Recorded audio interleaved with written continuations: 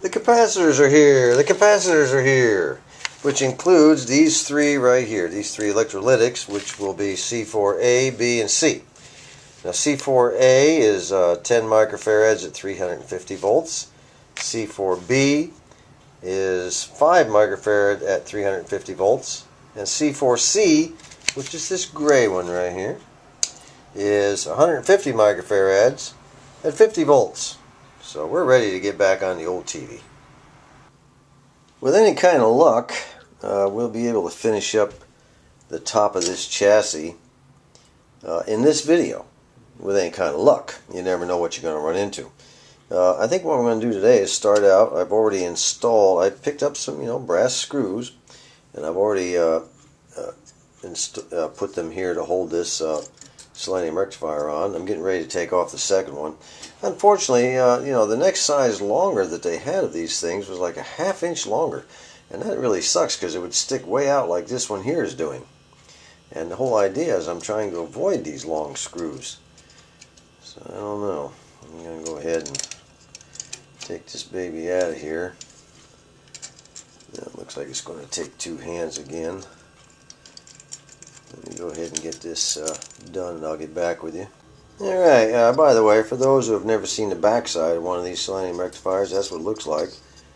All they are is a series of plates with, I guess it's a selenium in between. These act as heat shields. The plates act as heat shields to give it strength, and I don't know, I think there's one other thing it does. But there's plenty of information on these things on the internet. Just type in selenium rectifier and it'll tell you all about it. Alright, it's time to put the old screw in here. We'll go ahead and put that baby in there like so. Now I'll go ahead, well, can't put it in yet. I'm going to have to put it through here first.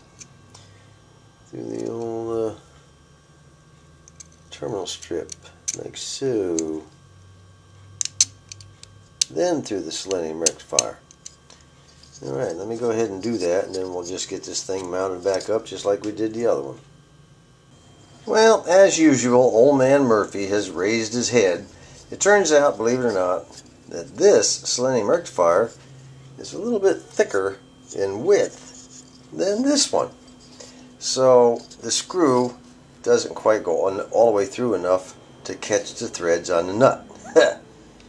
Well, what I'm going to do is solve that problem. I'm going to, the back side of this selenium rectifier, see how high that thing is right there? I'm going to grind that down a little bit. I'm going to take the old moto tool, just kind of give it a few licks there to get it down enough to where this thing will catch 2 or 3 threads and give me a good ground, because I need the ground on this one. You can see that this diode is grounded. This one's not too big a deal. This one, I need to have that diode grounded. But I might go ahead and remove this one again and grind it down a little bit too, so I have a much stronger support. I mean, that's pretty solid, but I want them to be really solid, because I don't want to have to dig in this chassis again at a later date for something that I got too lazy to take care of when I had the chance. Well, I'm glad I went ahead and did that. It turns out that's some sort of a fiber tube that I guess supports everything. I thought it was metal. Man, I just put the old grinder to that thing and it just took it down, just lickety-split. It didn't take but a few seconds, and it's down there, so I've got it pretty far down now. I think I'll go ahead and do it after all to this one here. Give me plenty of thread to stick through there and pass it on. Well, as hoped, you can see that thing sticks through pretty good now. I've got the lock washer on, and next I'll put the nut. We are experiencing a momentous event here in Arkansas. One that took me away from the old TV chassis for a few seconds. We're getting some rain after months and months with no rain. Severe drought. Look at that. Look at that creek over there. Isn't that great? You can tell it's been a while since we've had any rain. Look at all the cups. Oh, look at that. Look at that rat. He says, what is this stuff? We got a lot of cups and all kinds of crap floating down the water. You always get that after a long dry spell. I don't think that water will come up into the blacktop area, but if it does, you know something? I don't care. This is great. We have needed this so bad. Okay, the rain has slowed down a little bit, and I'm sorry to say, I wish it would have kept going for about another day or two, but you know, we're still getting some. So it's back to the chassis, and we now have the brass screws in, both of them looking real good. These old screws don't stick out, you know, past the edge of the bracket a half an inch or more. I didn't like that. These look much better, much neater, the two of them. So we're done with that, and everything is nice and secure, very secure. It's now on to the next project. The next subject will be restuffing this last filter can or capacitor can, and these are the three capacitors that I now have in it, and they're too tight. I'm going to have to remove them. You know, they won't even shake out. I mean, there may become a day, you know, down the pike when some guy wants to untape it and remove the lid to check those caps to see if they're still good. And if he can't even get the top off of it because I jammed those capacitors in there so tight, that's not going to be good for that person. So you want them loose where the top will just slip right off and the caps will remain where they're at. You know, without pulling the wires loose and every other thing also. So what I'm going to do is remove these, and they won't even shake out as you can see, but I'm going to remove these and put the smaller of the three on top of the two, if that makes sense. The small one on top of the two, and I'll show you how that's done. Alright, as I said, we're going to put one cap, one electrolytic on top of the other two, so they'll fit inside that can a whole lot easier, and you can see that right there. See, it just goes right up inside there and comes out. And I have twisted all of the negative leads together on all three caps. This long one right here will be where I hook the black wire that'll go out through the bottom of the capacitor can on the chassis. Right here, I will solder this all together and then nip off these little extra pieces and kind of shove it down a little bit out of the way. So it won't matter even if it was to scrape on the can. It doesn't matter because the can is the negative anyway. The remaining leads you see here will come from the positive side of the capacitors. This is one, this is the other, and this is the third one on the back side right here. And when I get all the wires hooked up and everything's insulated from one another, then I'll go ahead and take a very, very thin piece of that silver exhaust manifold tape, and I'll put all these together like that and run a very thin, maybe, oh, I don't know, maybe no more than 3/8 of an inch around the outside to kind of hold everything together and in place, so when it goes up inside the can like so, it won't be, you know, it won't want to be spreading apart. Wouldn't hurt anything, but you know, I don't like that idea. I want each wire insulated from one another and a nice neat little package that goes up inside. Alright, the negative leads have been soldered together. Now I'll go ahead and nip off the ones I don't want, leaving me with the one that's left, but they'll all be connected to that one. So far so good. Well, that's it. The wires have been soldered on. Black is the ground, and then the remaining three I made red, white, and blue, my all-time favorite colors. And we have heat shrink on to match, and I took the old heat gun, shrunk it down. Now I'm going to take this little band of exhaust manifold tape, and I'm going to put it around that thing and tape that whole mess together like that. And I'm going to do it in a way to where the value of the capacitors can still be read. You know, you never want to install capacitors, whether they're the yellow kind in the bottom of a chassis or something of this nature. You always want to have the value of the capacitor visible. I had a friend of mine who would bring me over a chassis once in a while to kind of help him troubleshoot it, and he always had the capacitors in where I couldn't even tell what the value was. He always had them facing the bottom of the chassis instead of outward, where someone can, you know, have some information to work with. I finally got him to stop doing that. I think he's finally corrected all his bad habits now. Alright, let me go ahead and tape that together. Alright, there it is. Nice, neat little package. Perfect. And it slips right up in there. Just what we want. Let's drill some holes. I'm about to take this old drill and drill bit and drill a hole down through the bottom of this capacitor, through that soft brown stuff. It's very soft. It's just an insulator. And I'll be running the capacitor wires down through that hole. The whole mess will go right down through that hole. And you just don't want to be picking up the drill and start drilling holes. You want to find out what's on the other side. You could be drilling into something that's very important. So let's go take a look at the bottom and see what's there. Alright, there's the bottom of that capacitor. And these will be the terminals we'll be soldering the capacitor wires to. And right smack in the middle, right where the drill would come through, is a wire. Son of a gun. They ran that thing right through there. That wire runs all the way down here and goes into the transformer. Ugh!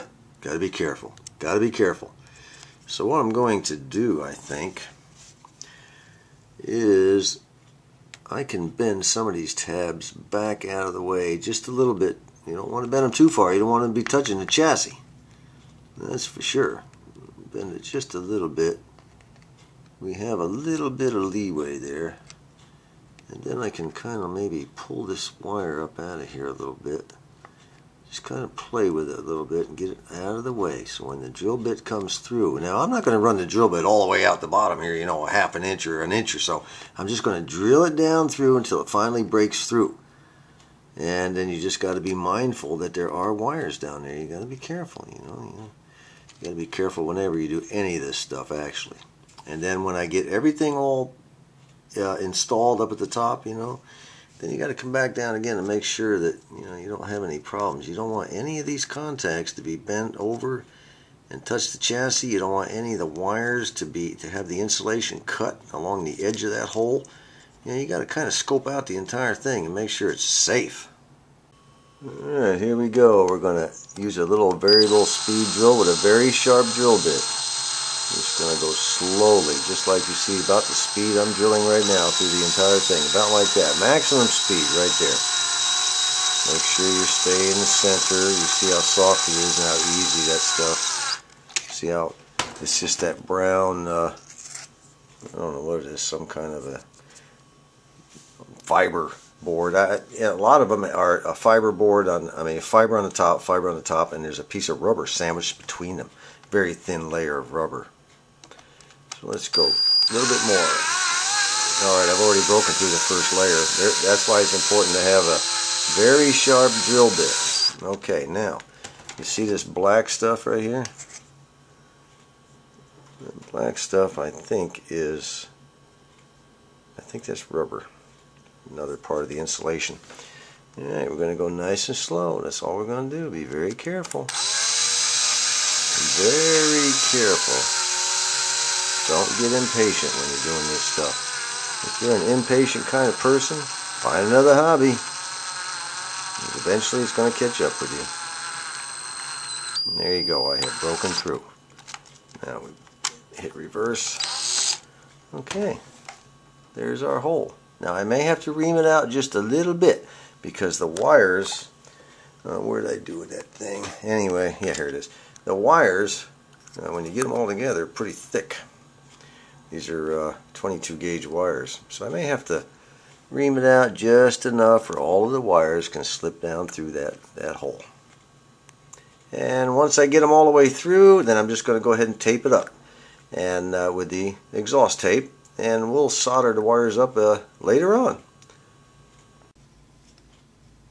Alright, the 4 wires are through, the red, white, and blue, and the black. And I will soon be soldering them up to the proper terminals after I trace it all out. And I'm going to double check on this transformer wire, make sure it hasn't been messed up any. In fact, I'm going to double and triple check everything right there. I don't want any problems with this restuff wiring at the bottom. Let's go to the other side. Well, that's it. I'm going to go ahead and slide this baby back on like this and go ahead and take some of that old silver tape and get her, cut me a strip and just go ahead and run it around the outside. And first I'll put a little piece of Scotch tape there to hold it in place. And I'll come back and show you the finished item. Well, there she is, nice and solid. Okay, That takes care of just about everything on the top of this chassis. Now I do have to get the paint off right here off this one socket. And I have one more wire clamp, one of those little white plastic wire clamps. I want to put it over there underneath that tape and clamp it down to the chassis. I cannot think of anything else that needs to be done to the top. You know, just discounting the tuner, of course. But everything else has been done. This has all been cleaned. Chassis has been cleaned. I'm not going to put that capacitor back there, that 24,000 volt capacitor, whatever it is. I'm not going to put that on till later. Filtering, rectification's done. Can't think of anything else. All I have to do is solder the wires up underneath this. Okay, one more thing to cover.